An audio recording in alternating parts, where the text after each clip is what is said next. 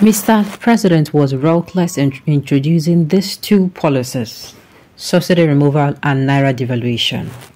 Eze Onyekpere speaks. Lead Director at Center for Social Justice and Fiscal Governance Specialist Eze Onyekpere has, during an interview on Channels Television, faulted President Bola Ahmed Tinubu's approach to removing forced subsidy and floating of exchange rate, as he noted that the president was ruthless in taking those decisions. He maintained that the president would have thought about the implications of his actions before he took them. Even if you open your reserves, how hungry Nigerians are today, in the next 1 month, that reserve will be empty. Mr. President was ruthless in introducing these two policies without sitting down at a table with some experts and doing the necessary projections. If you remove the first subsidy, what happens thereafter? You add about 400 Naira to the price of fuel. What happens to the inflation? What happens to the salaries and wages of workers? What happens to the cost of living? And when you're able to do your simulations and projections to say this is likely to be the reaction, then you say, what are we going to do to mitigate this risk? And these challenges will face the whole nation. You now design mitigation strategies and that is it. I keep saying it that these people started on a very bad note. Their first impression is too bad. You don't just come out. Competency will forever be, as in, it is underrated. Competency. You don't just make decisions. They are supposed to be experts with the president. If he does not even know, he will source for. He will make sure he has people who are always there to tell him, no, this one is like this. People who are experts, not people who are really his people. People he will consult. Before you come out and say, yeah, they left the subsidy for you. Yes, you want to remove the subsidy, but you should not just fly and remove the subsidy. You should not just jump into conclusions. You do your work. As a president, before you do things, you make sure you have done careful consideration. What if I do it like this? If I go to the left with it, happen like this. If I go to, you do what they call careful, careful watching. You have watched enough. You have studied enough. Your experts have told you, oh, this thing, no, this is how it is going to happen. If you remove subsidy, this is what is going to happen. If you float the Naira, this is what is going to happen. Then after you have gotten what is going to happen, which are the disadvantages, how to reduce it, how to curb it, how to make sure the ripple effect from whatever does not affect, and it does not lead us to this. Do you understand? But the president did not do so. He did not do so. And today, what do we have? We have people in Nigeria who are not happy. You know, the inflation is an all high. The fuel price is an all high. We don't even have any hope. And all these things are happening. They remove subsidy without putting in place. You did not put it that in the next 6 months, or in the next 9 months, or in the next 15 months, oh, we're supposed to be having 3 or 4 refineries. I'm not talking about private one. No. 3 or 4 refineries that are going to be mining, and in the next few, what's it called? And after that, we have what's it called, 4 lesser. 4 lesser. We start buying fuel for maybe for 95. I mean for 99 or what's it called, 100 Naira.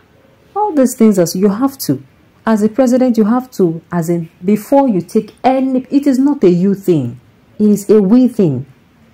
You have to carefully observe. You have to be careful with every decision you take, because it is not a you thing. But alas, he did not. So long our president is in the third world countries, we will continue to dance with the tone of a devil's blue eyes, white from the Western world, through the new system of colonialism called New World Order. The people of their country will never find it easier with life. These people want to spoil business for me now that I'm cashing out this big, cashing out big with this government. Tinubu must continue after 8 years. Do not my team, it was overzealousness having achieved this. And they tell you, you don't come outside and say the subsidy is gone. You do your math very well. Your math must be mathing, your subtraction must be subtracting, your multiplication must be multiplying, your decimal must be decimating, your fraction must be fractioning. Before you do things with careful consideration, because this thing you're doing is going to affect a whole lot of people. You don't just come outside and no. It's not going to work. Why is Asari Dokubo? He told us to hold Tinubu responsible if he failed. Please come out. Okay, if you told him to, he told us to hold him responsible if Tinubu failed. Hello. On point, Mr. Eze should have had a cautioning strategy put in place first before implementing the above specified two policies.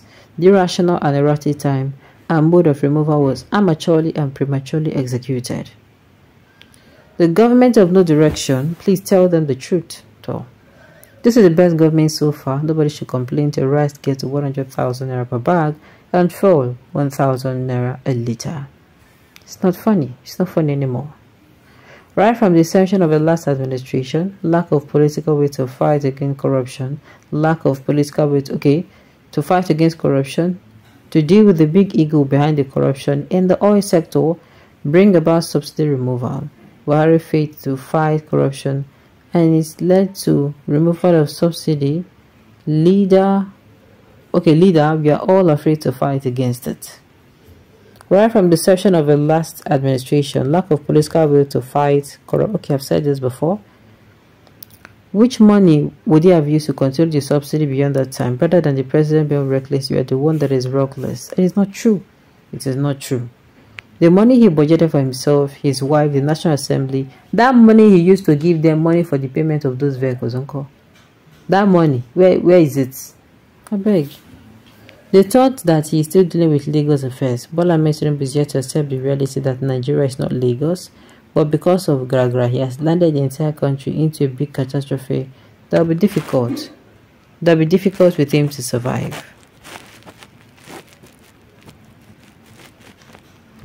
All right. Well, Mio, it don't happen to say they open, but the thing is, this is first impression. It's lasting for so long. It's lasting for so long. This thing now, these two things, it has ruined a lot of things. I kid you not, it has ruined a whole lot of things for the president and even for Nigerians as well. So I don't think this should be the answer to the question. The answer to the question should be, what can be done? You understand? We have gotten to it. What cannot be done about it? What do we do about it to make sure that subsidy removal and the Naira devaluation is something that is keeping him on his toes?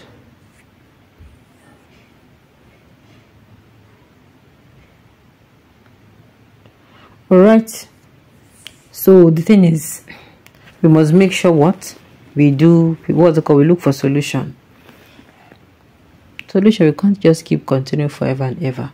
Solutions must be met before we go further.